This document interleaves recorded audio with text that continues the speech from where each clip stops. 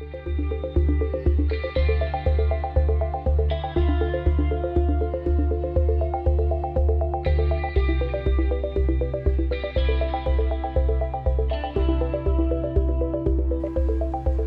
folks, welcome to Curious Minds, and tonight we've got a really good talk for you, and I'm very glad to see that we've got a very good big audience here tonight. Thank you for coming out.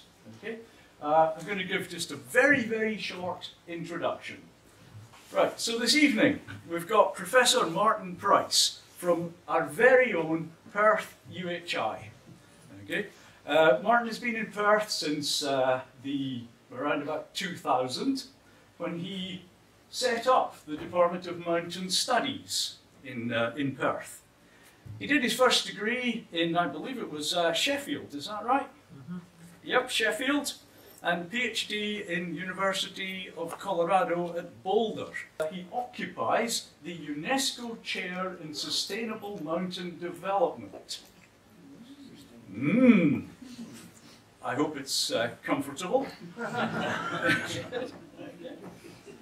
He's worked at Oxford University, University of Bern, Boulder, Colorado.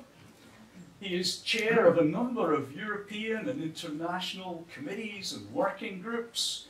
The UNESCO Man and Biosphere Programme. He chairs the UK committee, and he is chair of an organisation called Euro-Montana. And I think I should leave that to Martin at some point to explain what that is. But I heard over dinner that it's an organisation that basically lobbies for the interests of people who don't live in cities. And that seems like a decent thing. He's also the recipient of the King Albert Mountain Medal. And this medal is awarded on some basis. Is it annual? Is it every 2 years? Every 2 years, biannually.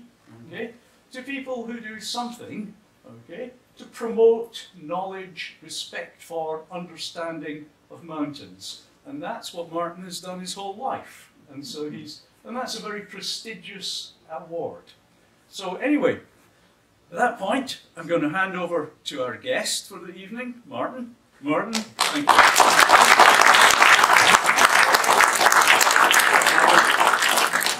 Well, it's a pleasure to be here. Thank you very much for the invitation. And I should say that the person who actually invited me sadly isn't here tonight, Des Bassett, who some of you may know. He's not very well. Maybe he will watch the video, so maybe that's a good place to start. My talk tonight is titled Why Mountains Matter. And Tom has already introduced where I come from and what I sit on, so I'm not going to go into that any further. My talk this evening is divided really into these two parts. One is the long-term history about why mountains matter, and 3 key values of mountains that I'll go into. And the second is about more recent history. And so that's really the structure of the talk. So to start with, 3 reasons why mountains have mattered to a lot of people over a long time. The first is that they are sacred places. They're places that are very special to people in their cultures.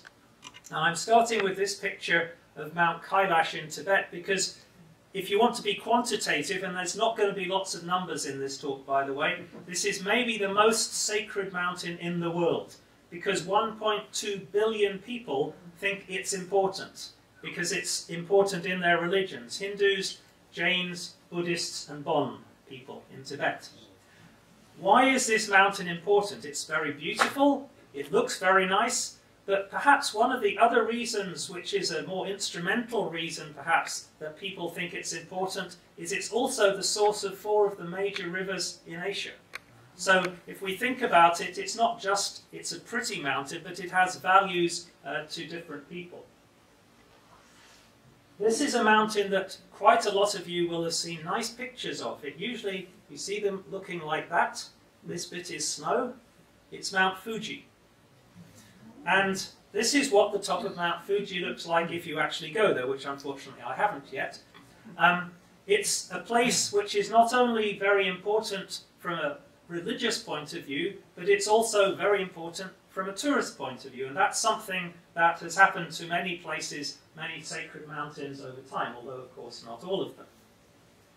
And this is one that used to be a sacred place, but now, of course, Machu Picchu in Peru is much more important really as a place for bringing in tourists who really want to understand the old culture of the Incas. So these are three examples of sacred mountains, and there are many different sacred mountains all around the world, even in Europe, and there are also sacred forests, for instance, in many places, and the forests are sacred, and again that protects the water source. So this understanding of holiness and mountain qualities, mountain environments is very important in many places. A second reason why mountains have been important to a lot of people for a long time is that they're places where special minerals come from.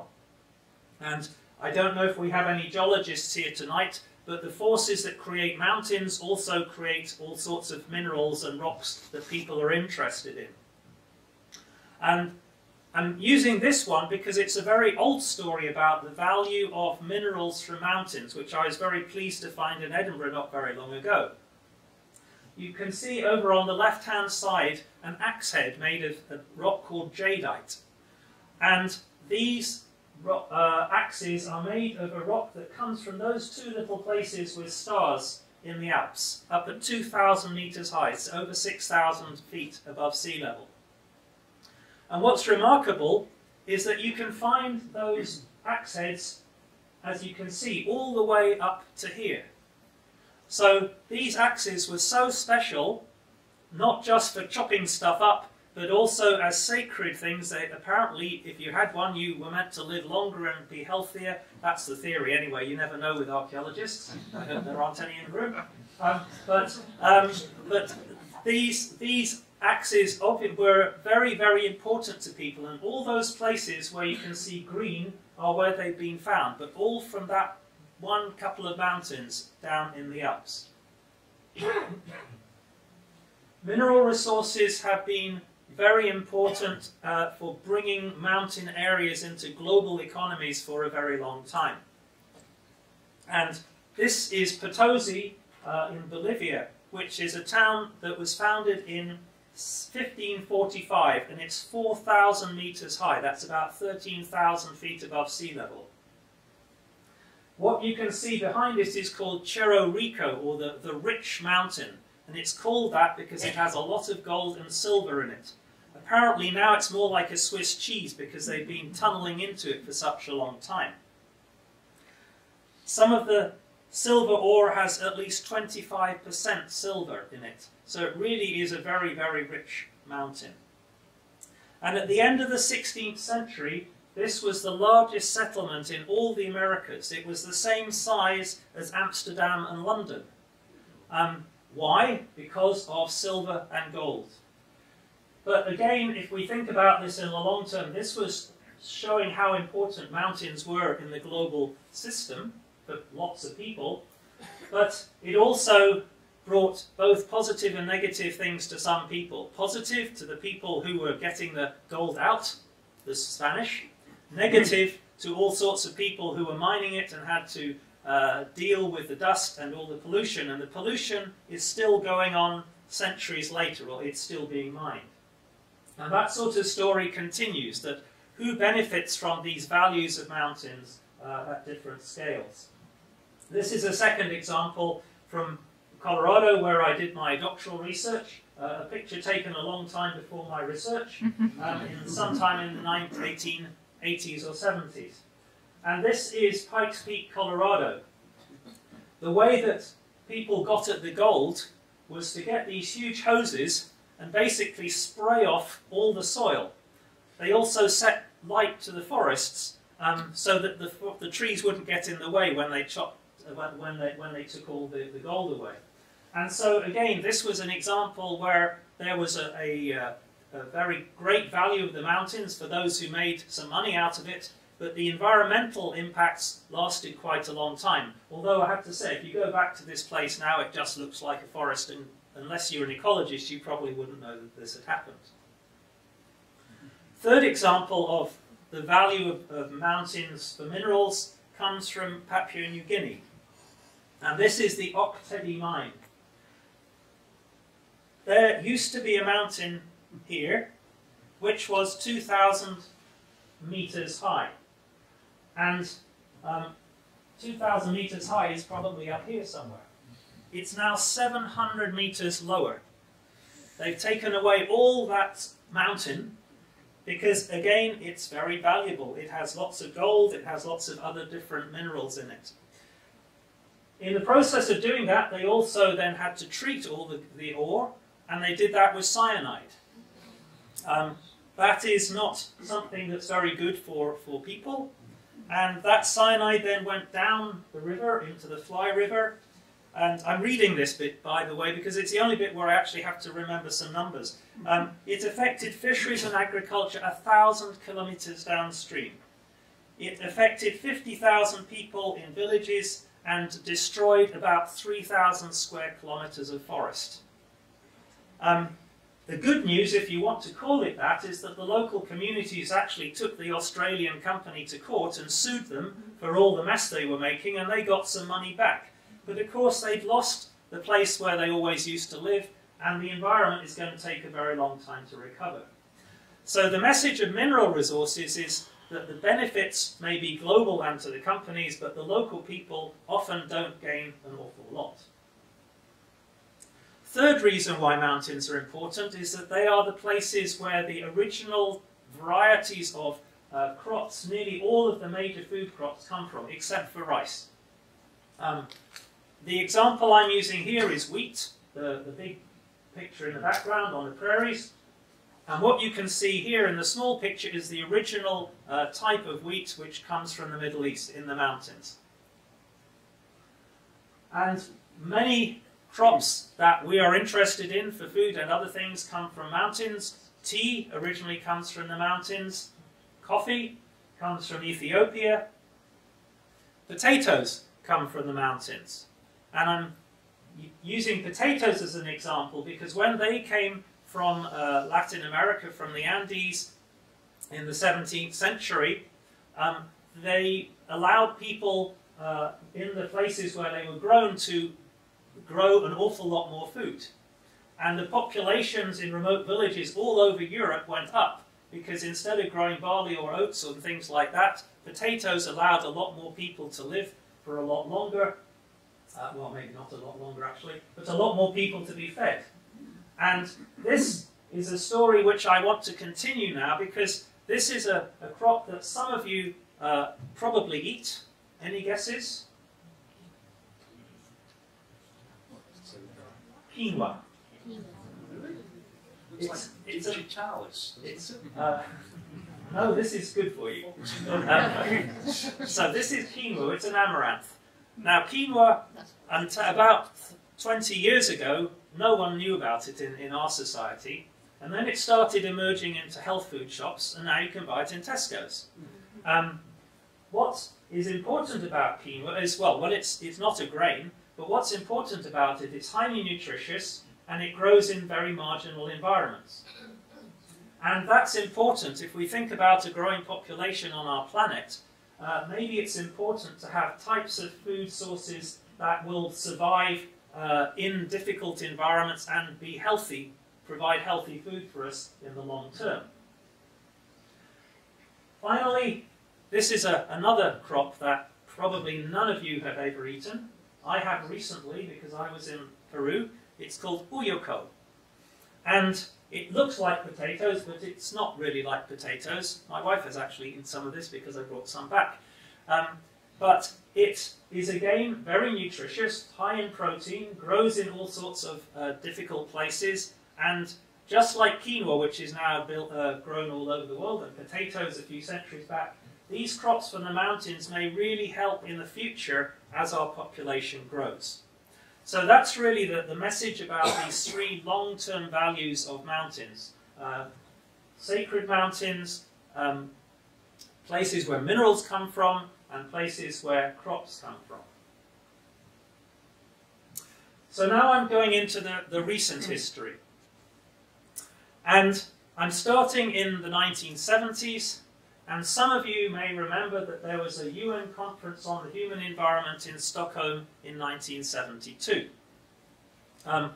Why have I put that in grey and the others are all in black? The reason is that at that meeting, mountains were not on the agenda at all. So it's a kind of worth mentioning, but mountains weren't really on the agenda. However, a year later, mountains started to emerge onto global agendas. And UNESCO, the Man and the Biosphere Programme, which as Tom mentioned I'm still involved with, started a project looking at how people interact with mountain and tundra ecosystems, mountain and Arctic ecosystems. So bringing together scientists from all over the world to do comparative research so that we could increase our knowledge but also compare what was going on in different places. And 5 years later, the United Nations University, another UN organisation, established a program on highland-lowland interactive systems, again emphasising that what happens in the mountains isn't only important there, it's also important downstream.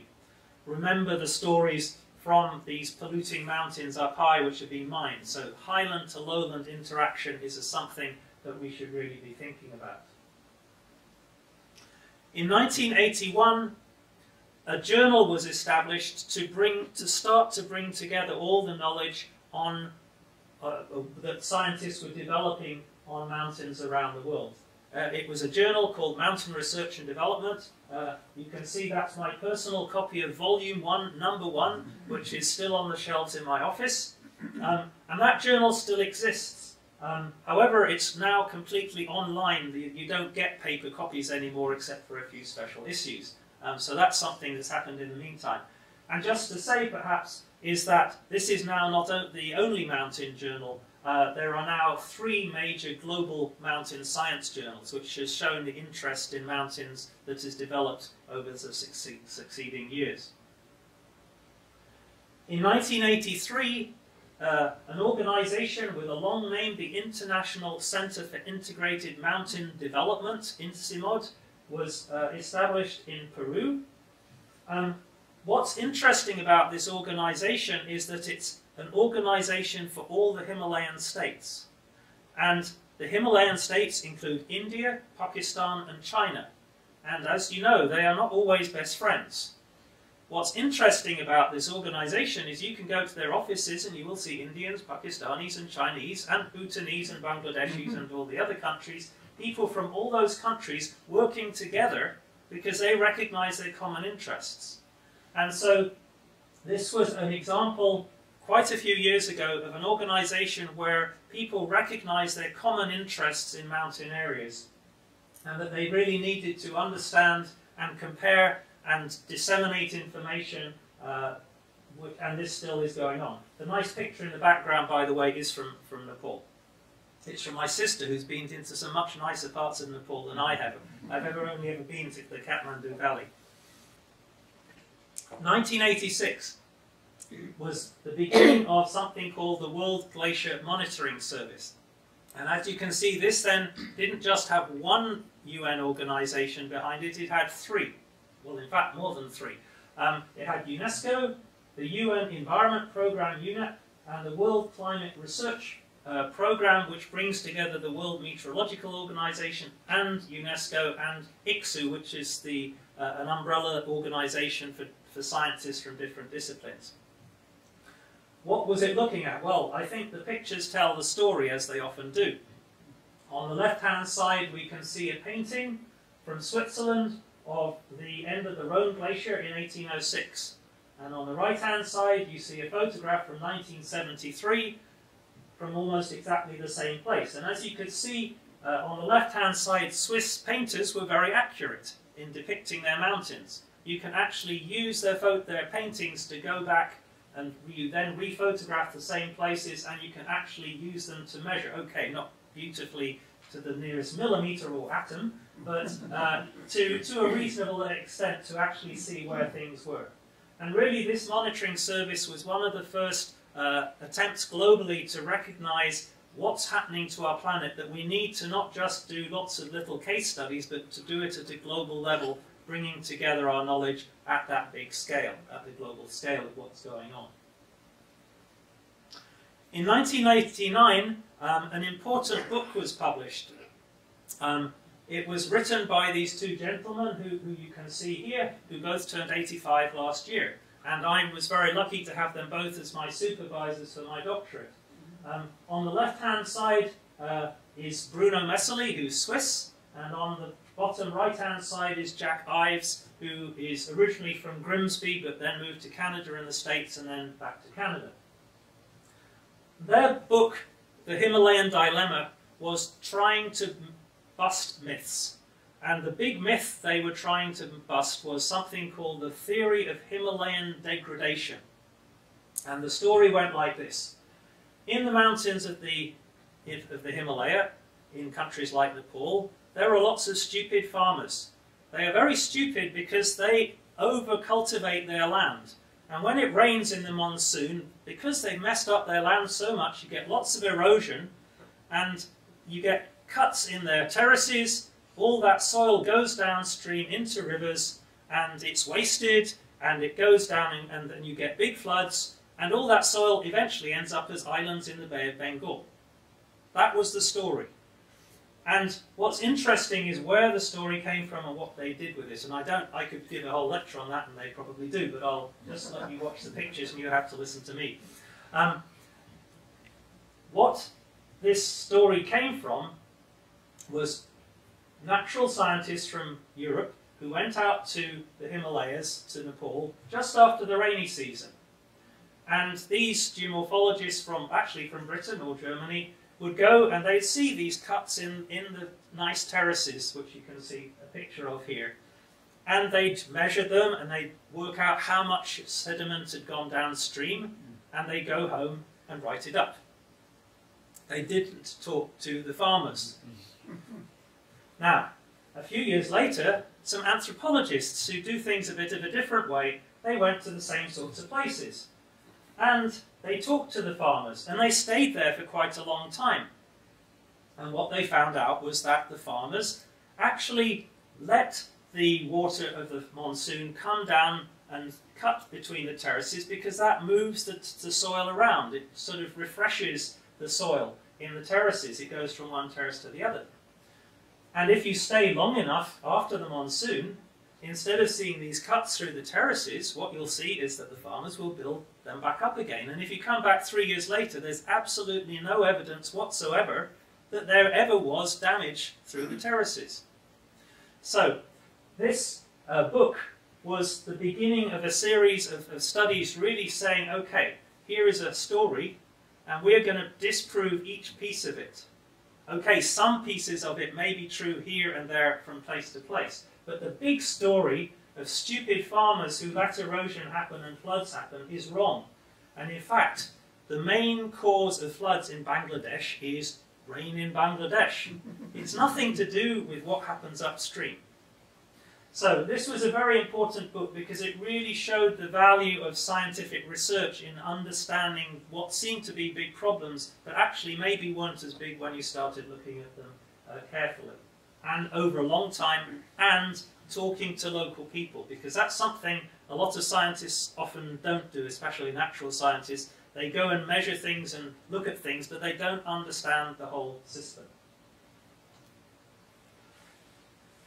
In 1991, those two gentlemen I showed there, and a few others, including me, and I was the young one of the team at the time, realized that the Rio Earth Summit in 1992 was going to be a real opportunity to do something for the mountains and for mountain people. And so with the support from the Swiss Agency for Development and Cooperation, I'm showing their logo here, we met in a nice place in the Swiss Alps, and we put together some documents to really get mountains on the agenda for the Rio Earth Summit in 1992. What we produced was 2 documents. And I should have remembered to bring them from my office, but I'll just show you the pictures now. The one on the left-hand side is a relatively small brochure, an A4 brochure with lots of pictures and not too many words, And on the cover, it has a picture of a really awful mountain disaster which happened in the 1980s when an earthquake happened in Peru on Huascarán. It loosened a lot of the ice on top, which then came down as a great flood, and as you can see, made a big mess in the valley, and 18,000 people are buried in that. So that's a pretty awful story, which shows in a way how dynamic and fragile mountain areas are. So that was a compelling story to say these sorts of things about mountains. So that was the glossy brochure. The other side is a book which weighs about 1 kilogram, and we put together in about a year on, basically that was our state of knowledge about mountains as we had it at the time, region by region.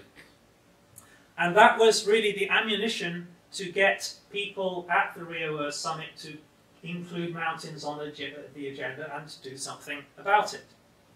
And the outcome, sorry, I always get this wrong, 2 points that we made in these documents. The first one was that as far as we could guess, mountains and upland areas cover about 20%, 1/5 of the Earth's land surface, and 10% of the world's population depends on those mountain resources. Numbers like that are important for politicians. They like to have statistics to base their policies and decisions on. What came out of that lobbying, all that work, lots of meetings, discussions in corridors and bars and all sorts of places, which I wasn't, by the way, involved in, was Chapter 13 of Agenda 21. There are 40 chapters in Agenda 21, which was really the blueprint for sustainable development for the late 20th and early 21st century. And so Chapter 13 is called Managing Fragile Ecosystems, Sustainable Mountain Development. I don't expect you to read all the details here. The point is not perhaps what's in it. The point is that it exists. Because once you have a chapter in a global document saying that mountains are important, that really does put them on the agenda, along with rainforests, oceans, climate change, etc. And so that was really a watershed in putting mountains on the global agenda, not just with the scientists, which is what I showed you previously, but really on the political agenda. What happened a couple of years later then is that for each chapter of Agenda 21, a different UN organisation was given the responsibility for taking forward what was in the chapter. And so FAO, the Food and Agriculture Organisation, based in Rome, that's its headquarters. It's probably the best place in Rome for having a nice coffee with a good view, because it's up on top of a hill. It was Mussolini's Ministry of the Interior before. But anyway, that's where we had our meetings of what became called the Ad Hoc Interagency Network on Chapter 13, which is a horrible thing. And what's wrong, what's more, it's not even correct, because it wasn't an interagency network. Interagency networks bring together UN agencies, and this one did, but it also brought together all sorts of other organisations working in mountains, because it was realised that to really get things happening about mountains, you couldn't just involve the big global organisations and governments, you needed to involve non-governmental organisations, NGOs, and so on. So this organisation, this network met quite a few times afterwards, and they said what we need is to continue the momentum by having some meetings about mountains. And so over the next few years, there were a number of intergovernmental consultations. People from different governments came together in, as you can see, 4 different meetings. A total of 62 countries across all those different meetings, plus the EU, which of course is not a country, and so you have to write it specially. In Africa, in Europe, in Asia, and that includes India and China, so big countries, and in Latin America. And they all discussed what were the key issues for sustainable development in their mountains, what were the things that were really of key interest to them, to the people living in their mountains, and to the people living downstream from the mountains. But as well as those intergovernmental consultations, there were non-governmental consultations. And I'm just showing a couple of them here. One of them was on the left-hand side was an international meeting, which was the first time I went to Lima and discovered about all these interesting foods. And out of that came, as you can see, a report sending recommendations to the United Nations Commission on Sustainable Development.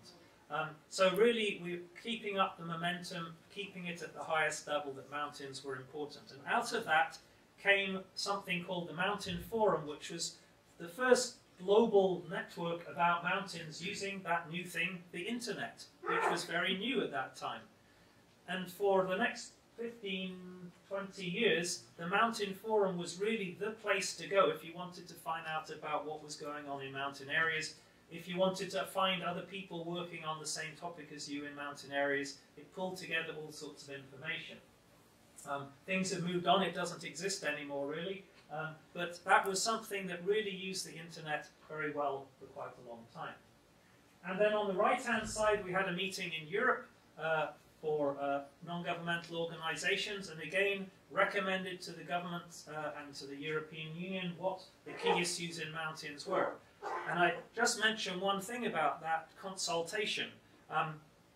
We sent out a questionnaire to thousands of different organisations working in European mountains, and we got a 25% response rate. And those of you who are scientists will know that that's a very good response rate.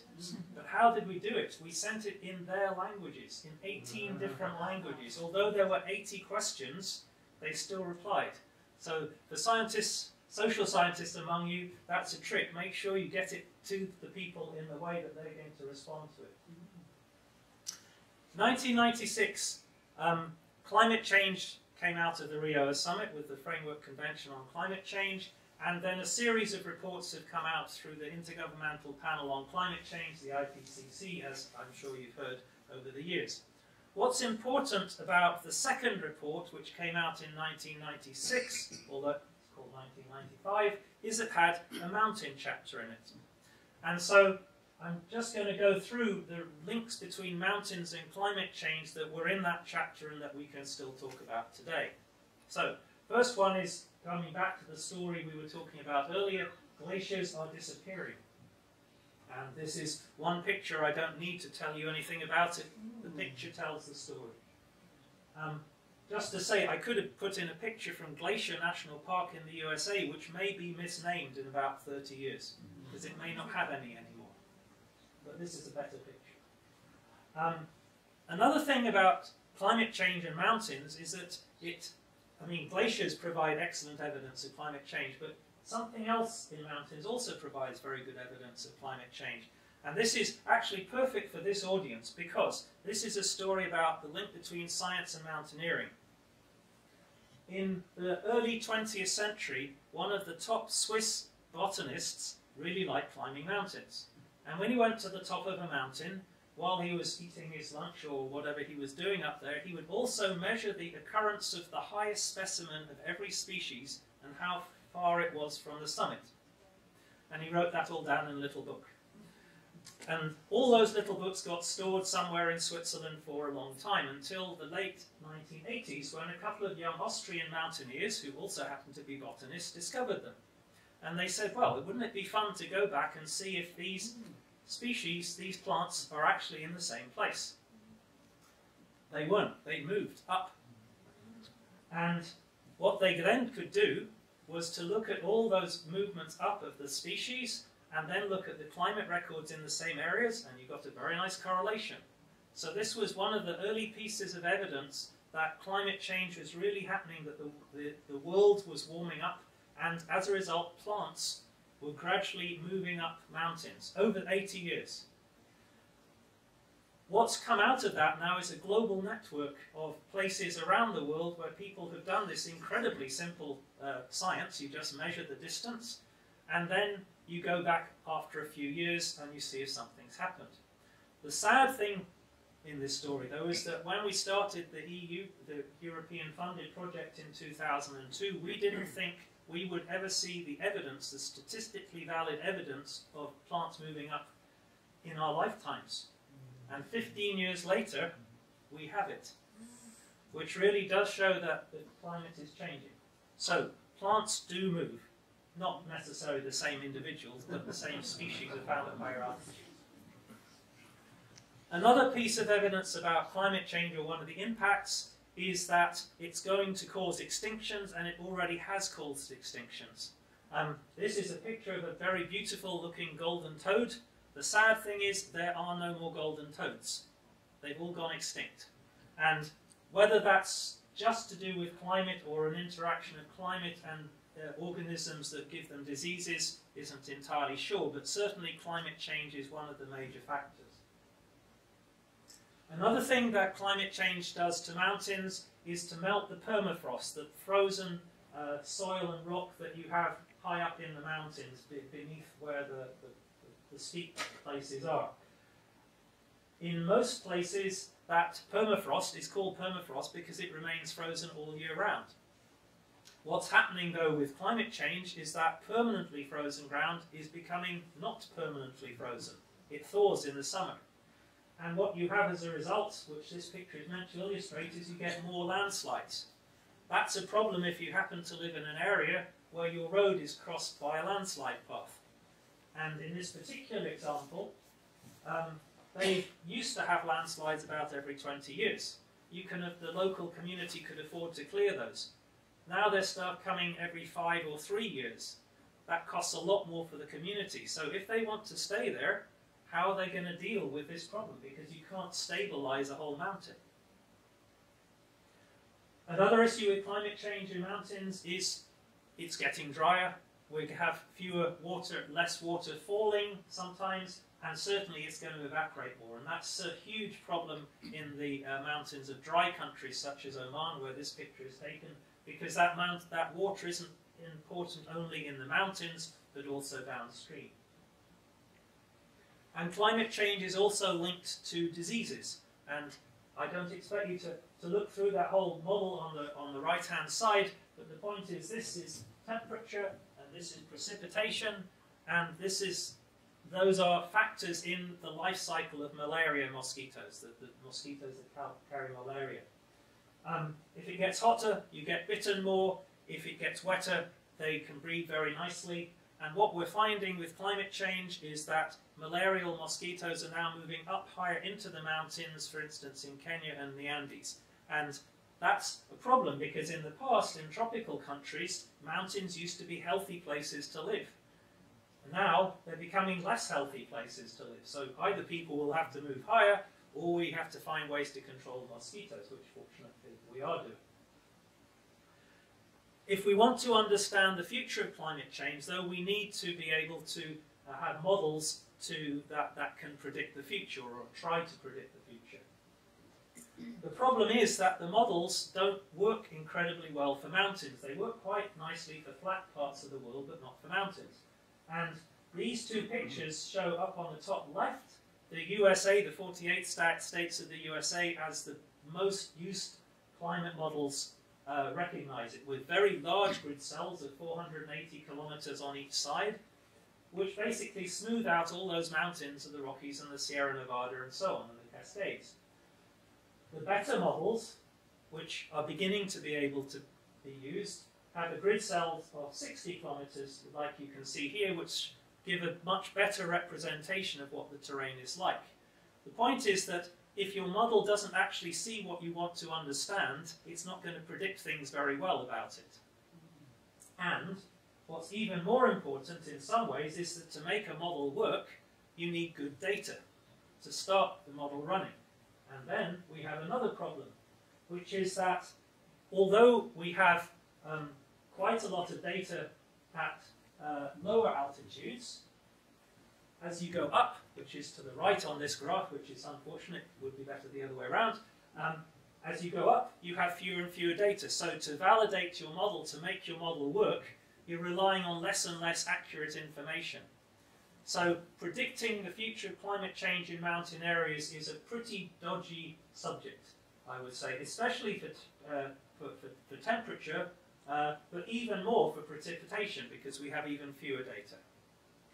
But climate change in mountains isn't necessarily all a bad thing.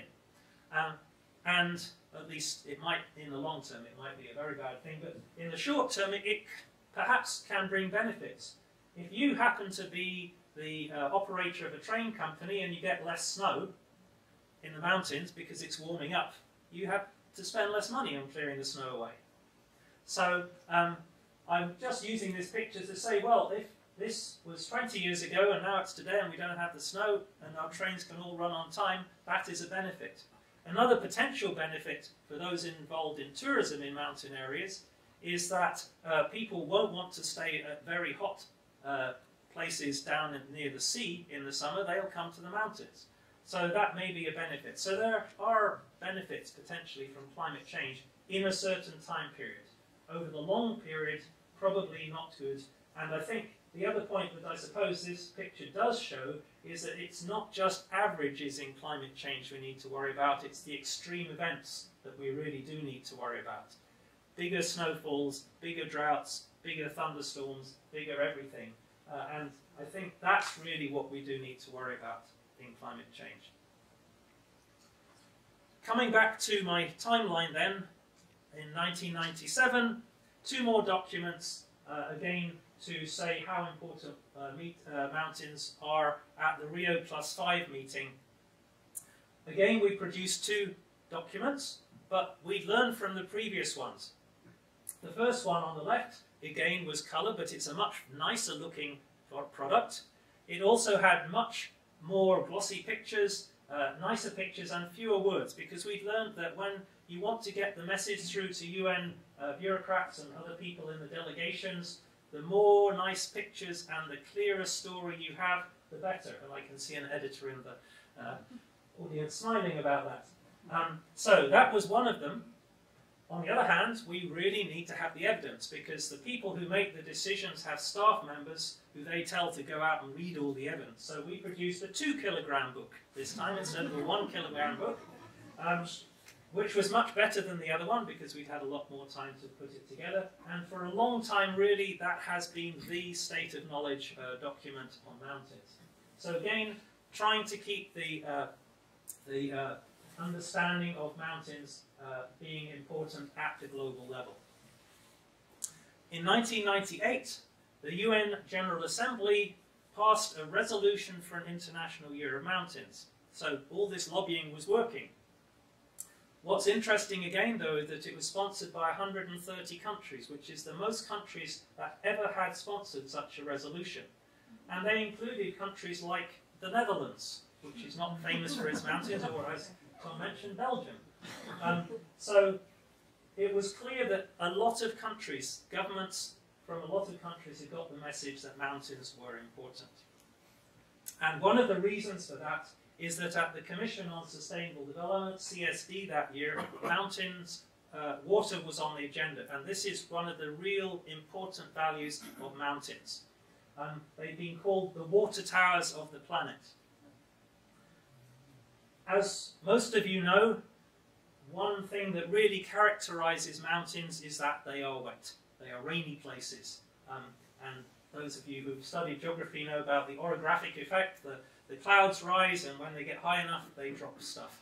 And sometimes it's water, and sometimes it's snow. And why is it important that sometimes it's snow? Because that's being a storage. It's storing water up high in the mountains for the long term, the long seasonal term. And in the spring, it then melts, and that water is available to whoever needs it downstream. And it can be used for many purposes. It can be used in the mountains, in a small-scale irrigation system, like here in Hunza in Pakistan. Or, looking at a much larger part of Pakistan, it can be used to feed the largest irrigation system in the world, which is in the Indus Valley. And this is a picture borrowed from the Pakistani Space Agency. And as you can see, all those, the whole river network is all rising in the mountains. On one side, that's good that you have that water. On the other side, as you know, it also is a risk because you can have floods coming out of the mountains, and then you do have damage coming down as a result of the floods, and as I said, more and more extreme events with climate change. So there are goods and bad sides of mountain water. The mountain water isn't only useful as water, but of course as a source of energy. This being an example from Switzerland, a dam that was built in the 1930s to provide energy for the large cities down in the Swiss lowlands. What's interesting about this is it's one of the first examples of what nowadays is called payment for ecosystem services. In other words, paying people for something that the environment that they live in is providing. And what was realized was that when you flood a valley like this, the people living there are losing something. They're losing their grazing land and their fields. But the people down in the valley are getting their energy. And so ever since then, in the 1930s, the people in this valley have been paid by the people in the cities for the loss of their grazing land. They are now actually quite well off. And there are similar stories actually in Norway as well, which is another country that has this sort of scheme. And some places, you wouldn't even think about it necessarily, depend completely on mountain water, although they're not very near the mountains. This is Los Angeles. Los Angeles has been able to develop to the size and scale it is because water is piped from the other side of the Sierra Nevada, which has not had good effects on the local water and rivers in the Sierra Nevada, but is good for people in Los Angeles. So the links between the mountains, the highlands and the lowlands are very important in many places. Moving along then, 2000. You remember that in 1992 at the Rio Earth Summit we said about 20% of the Earth's land surface was mountain. By 2000 we had satellites that were going around the planet and allowing us to measure the average altitude of everything on the planet. And that was recorded for every square kilometre, which creating something called the digital elevation model. And using that information, we could then put a number of rules about how high or steep or rough the terrain had to be a mountain. Those rules, those criteria were agreed between scientists, policymakers and mountaineers. And what you can see is that as a result, using those rules, which I could go into in more detail if you're interested, we came up with the conclusion that a quarter of the land surface, 24%, is covered by mountains, including parts of Scotland, I'm sure you would be pleased to know. And that has been a critical map, again, from a political point of view, because to say that a quarter of the land surface of the planet is covered by mountains is something showing that mountains are important. And once you know where, in a big computer database where the mountains are, you can then start overlaying other databases like population databases on it. So we again had new global population databases, and overlaying those two then allowed us to show that a quarter of the world's population are in and around the mountains, and 12% are just in the mountains. I won't go into the 26% relates to the use of a bigger grid square, but it also makes the point that just around mountain areas are actually some of the most highly populated parts of the planet. Typically, just on the edges of mountains, for instance in Europe, you get a lot of big settlements, and it's not until you get way out onto the plains that you find the other big cities. And those people, as it's shown by these pictures, some of them are in rural areas, but some of them are in large cities, like Mexico City here on the right. 2002, you remember in 1998 there was a resolution for the International Year of the Mountains. 2002 was the year of the International Year of the Mountains, with a nice strapline, "We are all mountain people," because we are all affected to some extent by what happens in the mountains. And as happens usually with these international years, lots and lots of things happened. 78 countries had committees deciding what to do and producing all sorts of reports and organising all sorts of events. And those went on, and anything you can imagine to do with mountains happened. There was cheese meetings, there were sports meetings, there were musical meetings, there were events all over the planet, and global meetings. And out of one of those last global meetings came a resolution, again to the General Assembly, which was one of many that happened over the next few years. So this again was a year to really increase the visibility of mountains at the national and international level by bringing together all sorts of people with an interest in mountains. The same year was also 10 years after Rio, and this one was called the World Summit on Sustainable Development, and it took place in Johannesburg. And what, from a mountain point of view, apart from the fact that there's one small mention about mountains in the final document, is that something called the Mountain Partnership was created, and it kind of grew out of this horrible thing I mentioned earlier, or horrible name thing, the Ad Hoc Interagency Network. Now it became the Mountain Partnership, and that still exists with a lot of governments, organisations and businesses, over 200 of them all around the world, who are working together on different projects to recognise or work towards the sustainable development of mountains. 2004, the CBD, the Convention on Biological Diversity, decided it should have a programme of work on mountain biodiversity, and this then brings me to another value of mountains, which is that they are some of the global hotspots of biodiversity.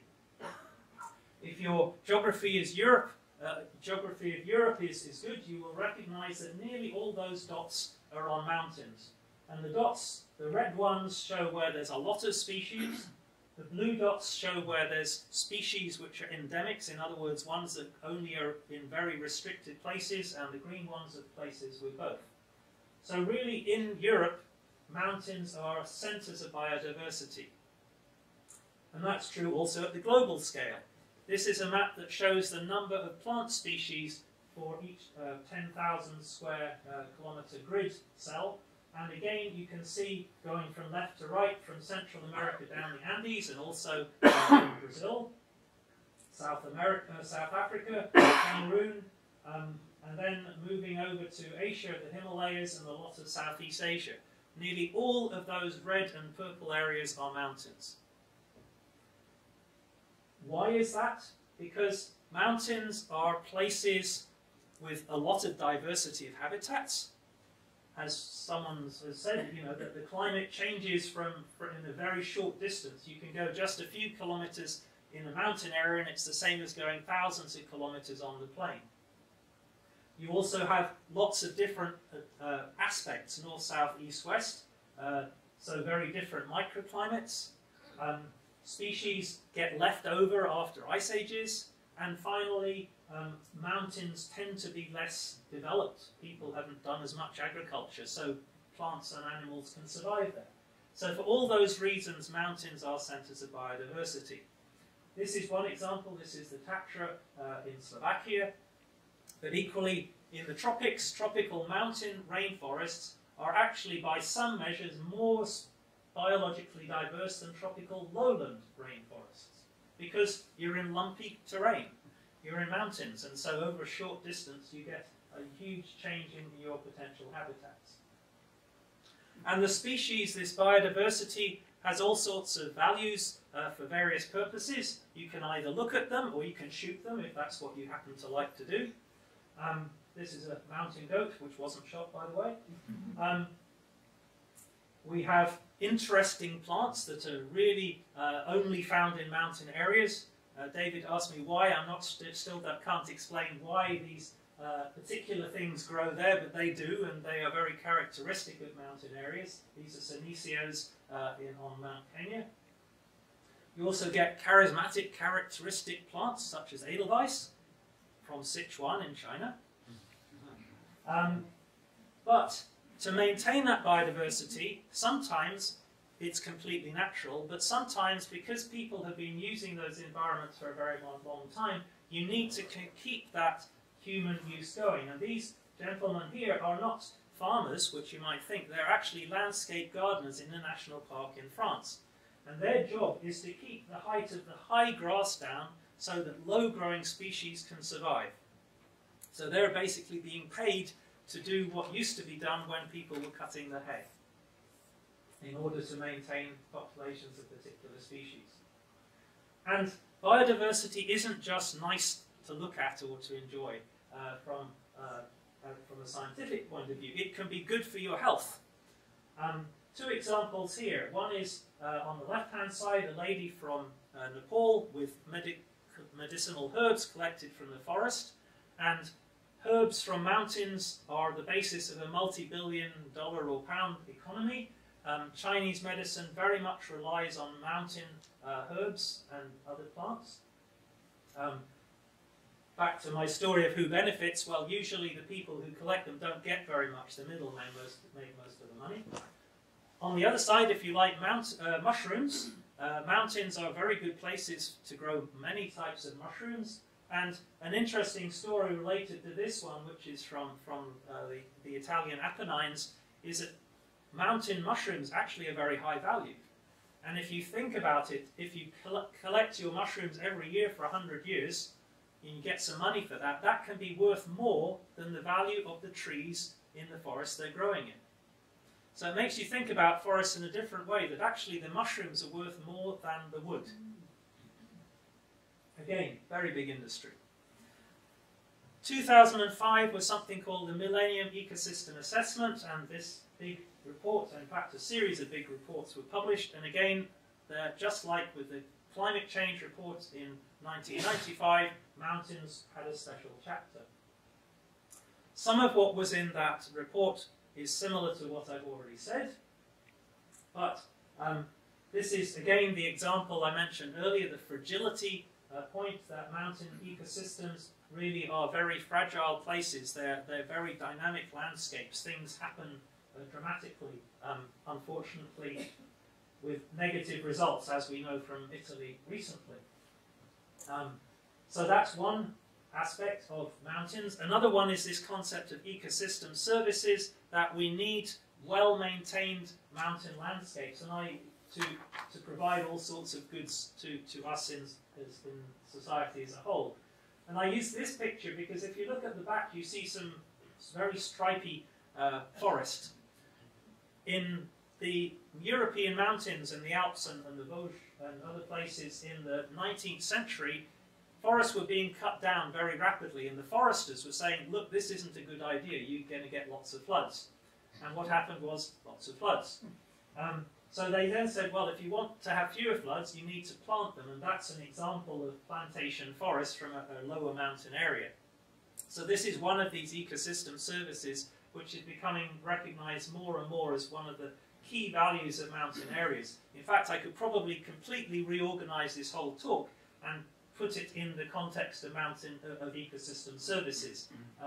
The problem is it's not an easy concept to explain in many places. But the point is that all sorts of ways of managing the landscape really help us live, in terms of water, in terms of biodiversity, in terms of healthy ecosystems. Another point made by the Millennium Ecosystem Assessment is that poverty and ethnic diversity are higher in mountain regions, and people are often more vulnerable. People in mountain areas are often pushed. The people that you find there, they are remnant populations. They are living there because they're different from the rest of the people, the majority in their countries, China being a good example. The two pictures I've used here are from Papua New Guinea, because that's the place with the greatest cultural diversity, ethnic diversity in the world. It also has some of the highest biological diversity, and equally in the Andes. Mountains often represent political borders and are refuges for minorities and political opposition. I think you all know that story, but I've used this picture because it's at least a sort of happy ending. This is on the French-Italian frontier, and of course, at the time these fortresses were built, this was an area of real conflict. Of course, now it's just a border in the EU. And they don't know quite what to do with these nice buildings. But that's a different story. But around the world, mountains often are places of conflict, and that's often because they are the places where people who are different are living. And the fact that getting through them is also one of the big challenges for security, that often getting through the mountains is very difficult.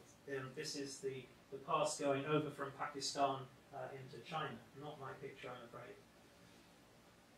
And finally, well, almost finally, it's important to think about these linkages between the highlands and the lowlands, because if you can recognise those connections, that improves sustainability, the long-term future for both the people in the mountains and the people downstream. I'm using this picture because this is partly where I used to live in Calgary, but over in the distance you can see the Rocky Mountains, which is where all the water is coming from and where people from Calgary go for their skiing and their hiking. But a problem of all of these statements I've been making is that they are generalizations, and we often don't have really good data and information. In Europe we have reasonable information in the Alps, but the further we go from the Alps into the Balkans, the Carpathians, and then into other parts of the world, we have less and less good data and not at good spatial resolutions. The reason I'm showing this picture is to show that the level at which you collect your data really influences what you can get out of it. So the two maps there are both using exactly the same data. The difference is that the one on the left shows the values of this particular, its economic density, the earning power of people, at the level of municipalities. And here, for each region, they've averaged the values of all the municipalities within the region. And so you lose a lot of the detail when you average the data. The problem is that for most mountain areas, we only have data at this sort of resolution, at this sort of scale.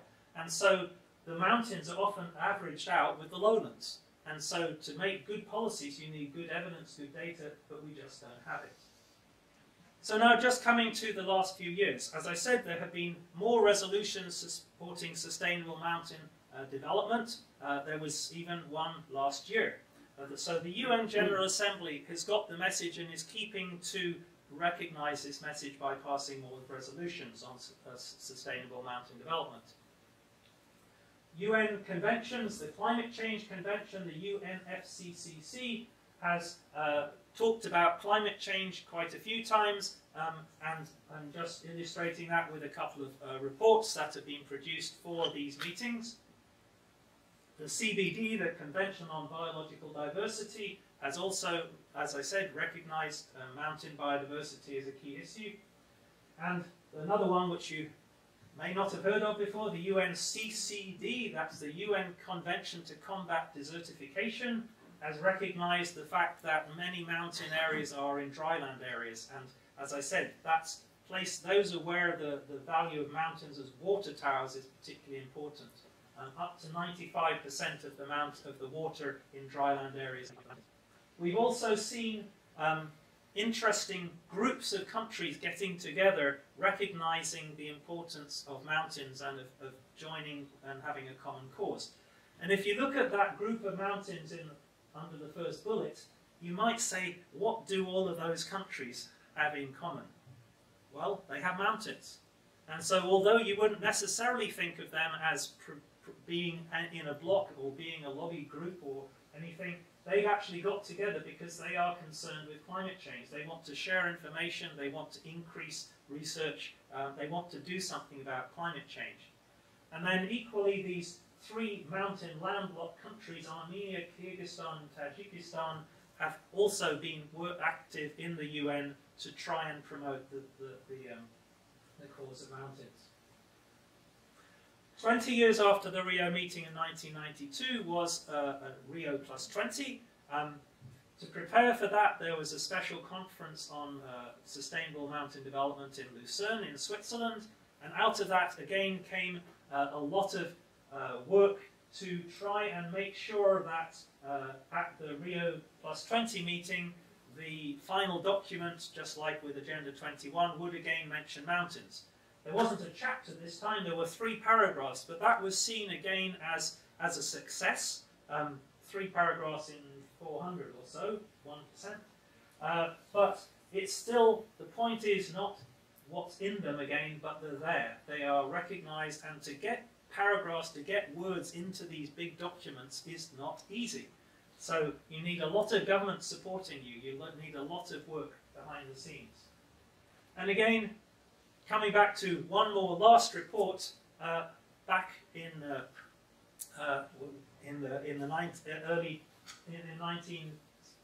1992 and then 2000, we had estimates of mountain people.